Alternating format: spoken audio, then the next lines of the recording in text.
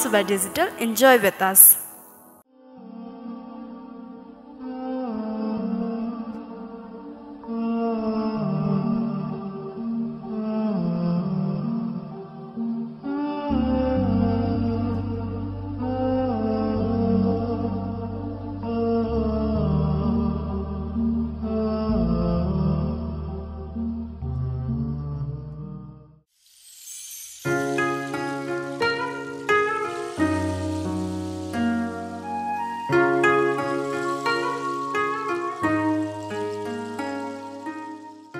मेरो कथा अञ्जनाको कथा अर्थात् निरञ्जनाको कथा अनि एउटा राजकुमार र एउटी राजकुमारीको कथा। राजकुमार आए जस्तो छ आफ्नो राजकुमारीलाई लिनलाई। यी माथिका कथामा निर्माण भएको चलचित्र हो निर्देशक विकास राज आचार्यको चलचित्र नाइ नभन्नु ल 5, जहाँ हामीले हाँसो, रोदन, माया, प्रेम, मिलन, बिछोडको आरोह अवरोहलाई हेर्न र सुन्न पाउँछौँ, जसले हामीलाई निकै भावुक बनाई रुवाउन पनि सक्छ भने अनि हामीलाई प्रफुल्लित बनाई हँसाउन पनि। चलचित्र नाइ नभन्नु ल 5 को कथाको पर्दा खुल्छ इलामको निकै सुन्दर चिया बगान माई पोखरीबाट, जहाँ एक युवती पेन्टिङ गरिरहेकी हुन्छन्। पेन्टिङ गर्ने ब्रस र कलरसँगै एउटा डायरी हुन्छ जहाँ लेखिएको छ मेरो कथा अञ्जना हो। यहीँबाट अगाडि बढ्छ चलचित्रको कथा। चलचित्रमा अञ्जना अधिकारीको भूमिकामा प्रस्तुत भएकी नायिका स्वस्तिमा खड्काले कथा अगाडि बढाउँदछिन्। म अञ्जना अधिकारी। आज म तपाईहरुलाई मेरो स्टोरी सुनाउँछु, एकदमै डिफरेन्ट। जहाँ उनको भेट राजकुमार अर्थात् निरसँग हुन्छ, जुन भूमिकामा अभिषेक नेपाल देखिएका छन्। निर्देशक आचार्यले उनीहरूको यो भेटलाई निकै सुन्दर तरिकाले प्रस्तुत गरेका छन्।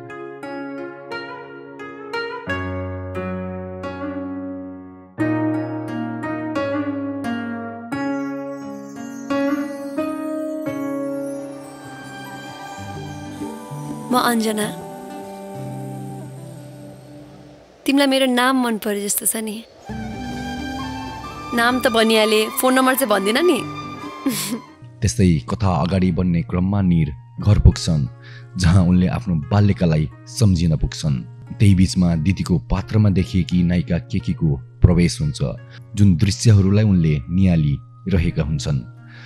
यता अञ्जना र अञ्जनाको आमाको भूमिकामा देखिएकी नायिका प्रियङ्का कार्कीको एक दृश्यले पनि निकै भावुक बनाउँदछ।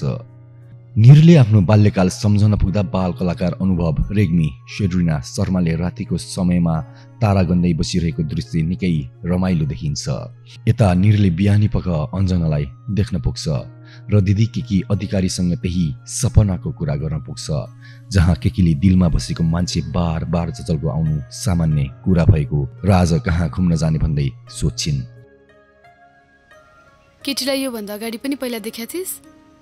हिजो खाजा खाने ठाउँमा भेटेको थिएँ। राम्री थिए? त्यसैले सपनामा आएछ तेरो? दिलमै बसेछ कि क्या मोरी? दिलमा बसेको मान्छेको बार बार झझल्को आइरहनु नर्मल कुरा हो। आज कतै घुम्न जान्छस्? निरले चिया पोखरी जाने बताउँछ, जहाँ निरले आफूले बिताएका हरेक पल, हरेक क्षणलाई सम्झन पुग्छ। सरी, मैले सरी भने नि। लुका नै समाइदे।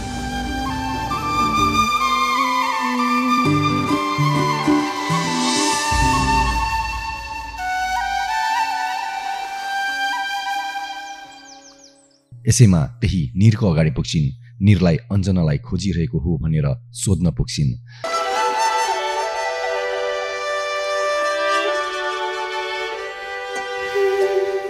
अञ्जनालाई खोजिरहेछ होइन?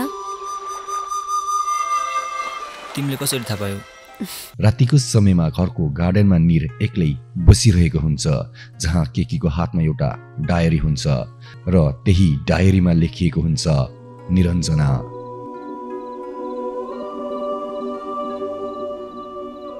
के हो त्यो? केकीले आफ्नो हातमा भएको डायरी निरलाई दिन्छिन्।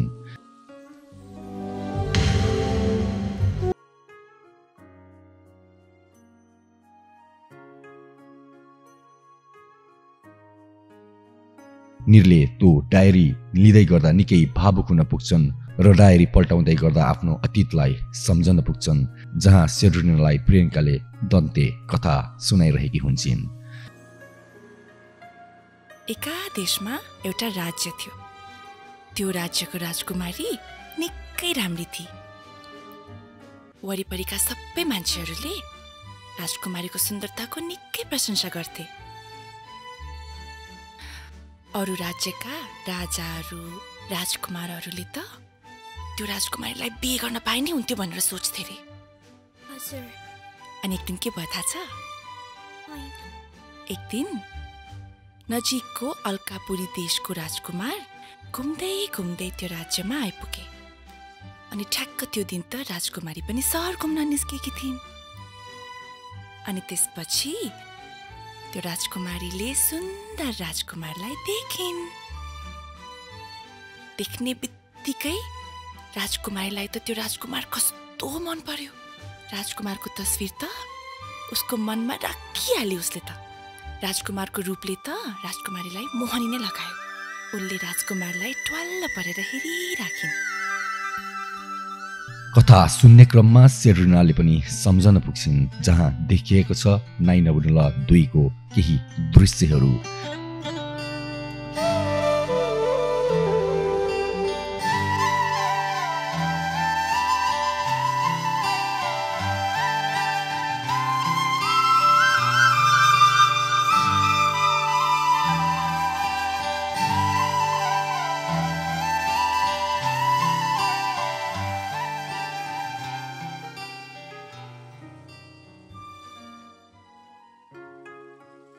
त्यसको भोलिपल्ट अञ्जना आफ्नो साथीको साथमा घुम्न निस्किएकी हुन्छन्, जहाँ उनले एक ज्योतिषीलाई भेटेर आफ्नो राजकुमार कहिले आउँछ भनी सोच्छिन्। ज्योतिषीले पनि तेरो राजकुमार माइक्रोमा आउँछ भन्छ र जहाँ निर अर्थात् अनुभवको इन्ट्री हुन्छ।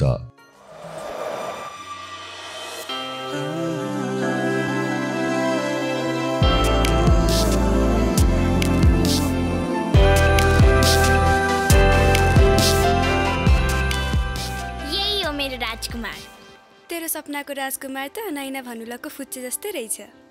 यो त बाई 1 गेट 1 जस्तै भयो। राजकुमारमा राजकुमार, फुच्चेमा फुच्चे। यसै गरी कथा अगाडि बढ्ने क्रममा एकपटक अञ्जना कुमुद यानी केकीको घरमा दूध पुर्याउन पुग्छिन्, जहाँ उनको भेट लाउरे अर्थात् निरसँग हुन्छ, जुन भेट निकै रोचक रहेको छ। यता रातको समयमा अञ्जनाले आमा प्रियङ्कालाई पुनः दन्ते कथा सुनाउन आग्रह गर्छिन् र राजकुमार र राजकुमारीको बारेमा सोध्छिन्। फेरि अञ्जनाले नाइ नभन्नु ल 2 का पात्रहरूलाई र निरलाई सम्झदै आफै बरबराउँदै लाहुरेको नाम लिन पुग्छिन्, जुन दृश्य देखेर आमा प्रियङ्का आश्चर्यमा पर्छिन्। आमा र छोरीको प्रेमलाई निकै सुन्दर तरिकाले प्रस्तुत गरिएको यस चलचित्रमा निर र अञ्जनाले बाल्यकालको कथालाई निकै सुन्दर तरिकाले प्रस्तुत गरिएको देखिन्छ, जहाँ हामीले यी 2 को मेलमिलाप झैझगडा एक अर्काप्रतिको माया प्रेमलाई हेर्न र सुन्न पाउनेछौँ। चलचित्रमा अञ्जनाले निरसँग बितेका सुनौला पलहरूलाई आफ्नै डायरीमा लेख्ने गर्छिन्। यता मेरो कथा पढ्दै गरेकी अञ्जनालाई निर इलाम आएदेखि नै रमाइलो लाग्ने गरेको बताउँछिन्, जुन समयमा आमा र छोरीको रमाइलो दृश्य र समाजले निकै रमाइलो महसुस गराउँदछ। ढोगरे ढोग पाप मुक्त हुनु परेन? ला ढोगे यो पनि ढोग। किन ढोग्ने यो ढोग? आयुष्मती भयो। कहाँ गयो कि त? निरलाई भेट्नलाई। उसँग बिहाको कुरा गर्नु परेन? नसक्ने भइसक्यो म त। त्यस्तै गरी चलचित्रमा अञ्जना र निरको बाल्यकालको भूमिकामा देखिएका अनुभव र सेड्रिनाको बाल्यकालको प्रेम निकै रोचक रहेको छ, जहाँ उनीहरूको प्रेममा अञ्जना अर्थात् सेड्रिनालाई निर अनुभवको एकहोरो प्रेममा रहेको देखाइएको छ।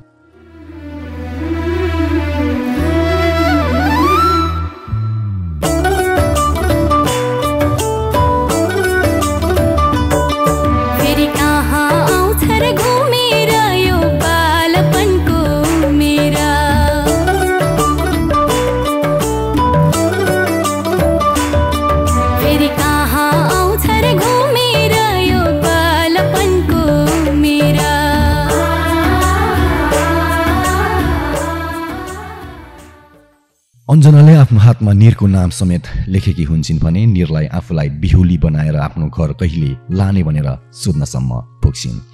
निरप्रति अन्जनाको एकहोरो प्रेमले सबैको ध्यान तान्न सफल भएको छ।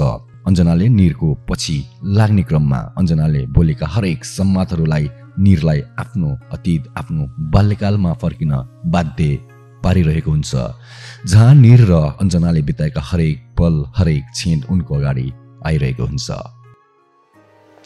ए लौरे, कसलाई लौरे भनेको? लौरेलाई बाहिरबाट आउनुलाई के भन्नु त?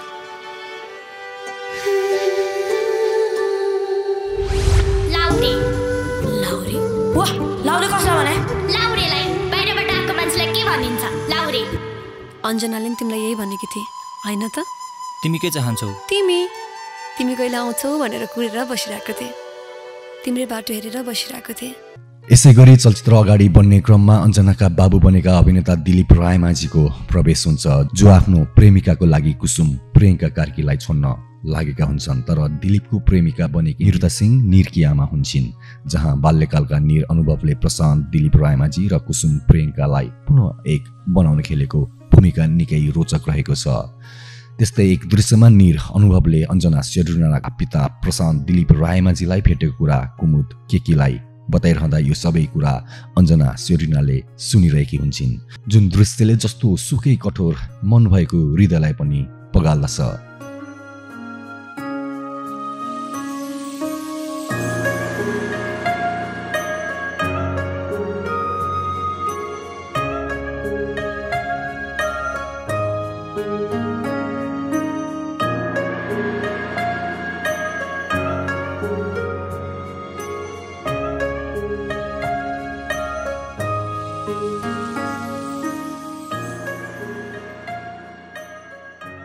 यता निरलाई अन्जनाले मन्दिरमा भेट्न बोलाएकी हुन्छन्, जहाँ निर र अन्जना सानो हुँदा जाने गरेका हुन्छन्। त्यस्तै माइपोखरी, बतासे डाँडामा बाल अवस्थामा निर र अन्जना घुम्न जाने ठाउँहरूलाई अन्जनाका कुराले निरलाई फेरि आफ्नो अतीतमा फर्किन बाध्य बनाइरहेकी हुन्छन्। मेरो खुसी हो तिमी, हो हो हो हो, मेरो आस हो तिमी,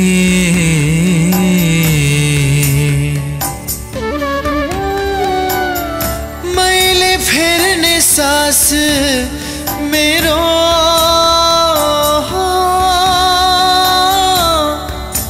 मुटुको धडकन तिमी,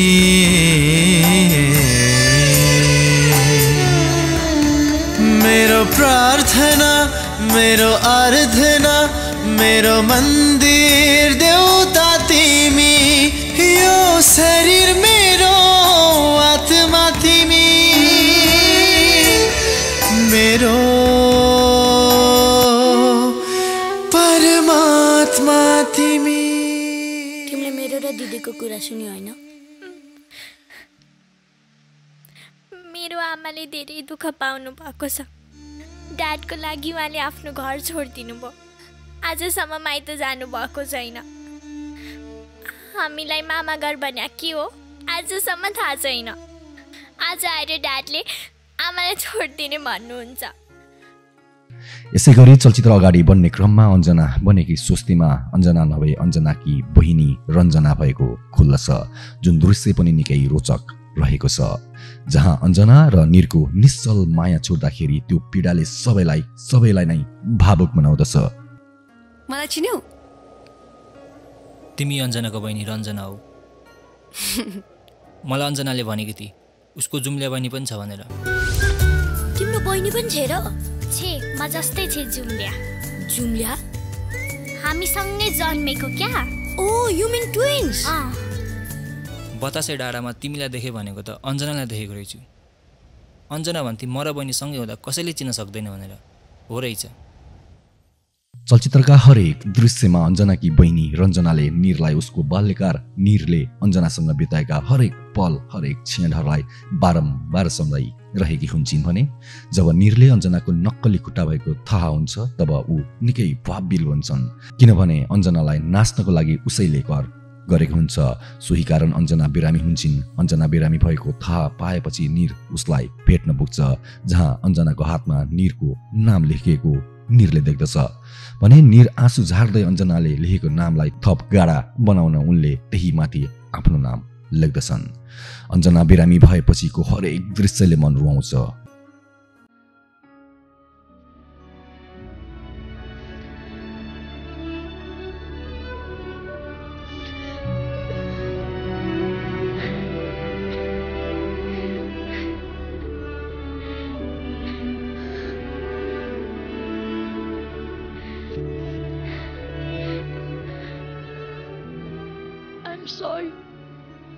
मलाई माफ गरिदेऊ।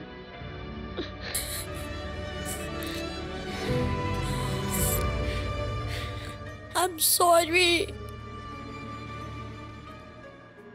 अञ्जना बिरामी भएको थाहा पाएपछि दिलीप पनि घर पुगेका हुन्छन् जहाँ दिलीप र अञ्जनाको सम्वादले आँसु झार्न बाध्य तुलाउँछ।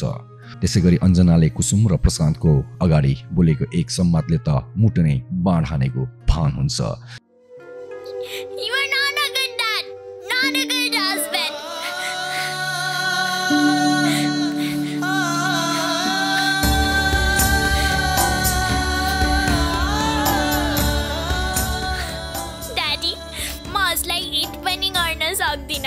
म हजुरलाई धेरै माया गर्छु।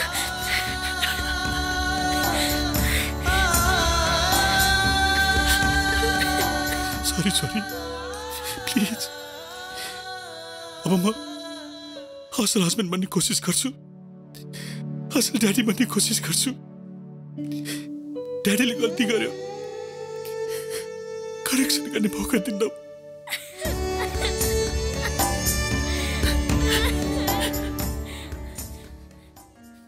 वास्तवमै यस चलचित्रमा निर, अनुभव र अञ्जना सेड्रिनाको संवाद निकै मार्मिक छन् भने जब निरले प्रशान्तलाई आफ्नी आमा निरुता सिंहसँग अर्को विवाह गर्नबाट पनि बचाएको हुन्छ जसका कारण कुसुमले पनि निरलाई आफ्नो जीवनमा राम भगवान बनेर आएको बताउँछिन्।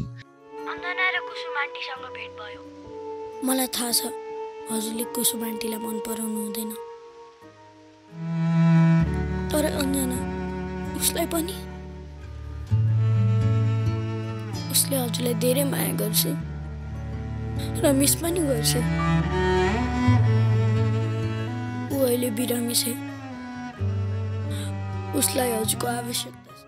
त्यसै गरी निरले अञ्जनाको जन्मदिनमा अञ्जनाको बाबु आमालाई मिलाउन त सफल हुन्छन् तर हाँसो पछिको आँसु मिलन पछिको बिछोड भने चाहिँ यस चलचित्रको अन्त्य पनि बिछोडका साथ भएको हुन्छ।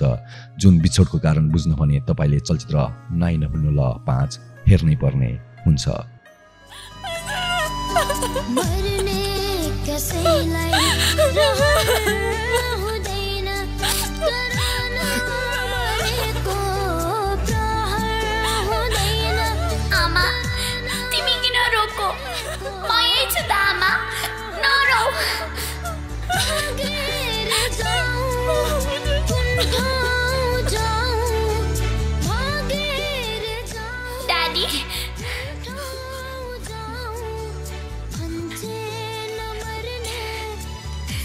ड्याडी तपाईँ किन रोको? म यही छु त। आमा पनि रोइरहेछिन्, म यही छु त, नरुनुहोस् न।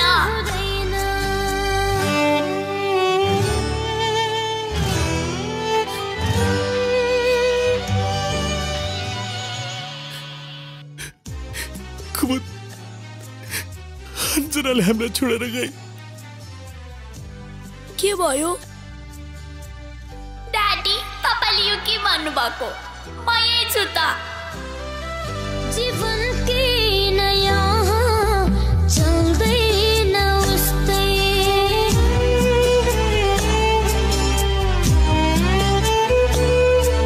जीवन के यहाँ चल्दैन उस्तै, चल्दैन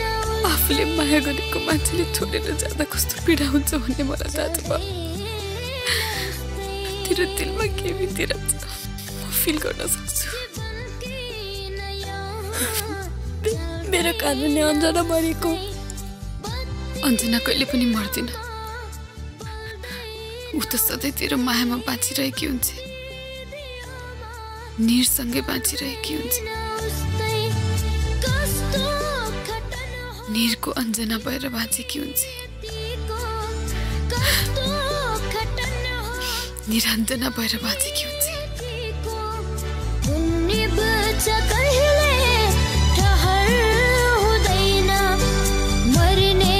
कसैलाई रहर हुँदैन, सरान मरेको प्रहर हुँदैन। भागेर जाऊ कुन ठाउँ जाऊ, भागेर जाऊ कुन ठाउँ जाऊ। मान्छे नमर्ने सहर हुँदैन, मान्छे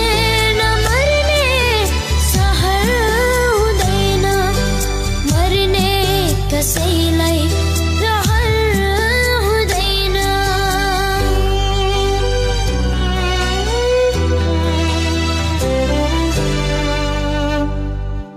निर, तिमी किन रोएको? म तिमीसँगै छु त, नरौ।